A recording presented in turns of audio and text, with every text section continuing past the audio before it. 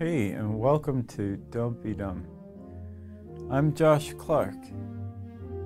Thank you for joining me.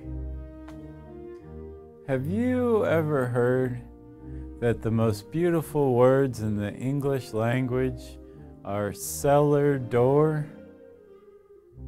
Maybe you heard it coming out of Drew Barrymore.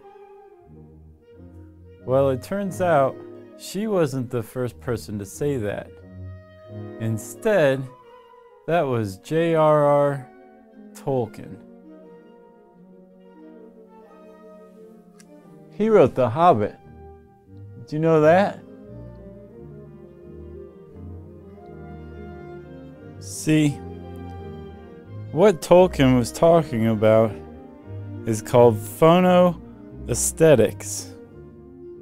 One word, phonoaesthetics. And it is a subfield of linguistics that examines how nice a word is to hear or how it's not so nice.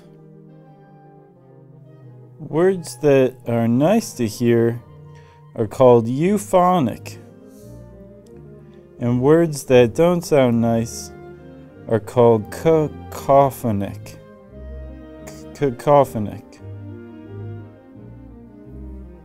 Some words are no-brainers. Like, no one thinks the word crotchety sounds pleasant, and anyone who says they do is a liar. But what constitutes the prettiest sounding word in the English language is totally subjective.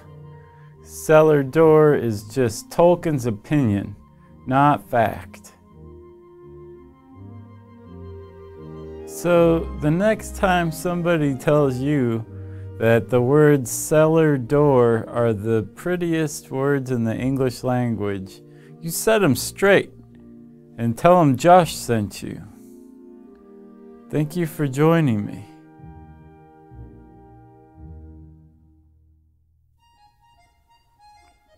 Do you have a suggestion for an episode of Don't Be Dumb? Leave it in the comments below.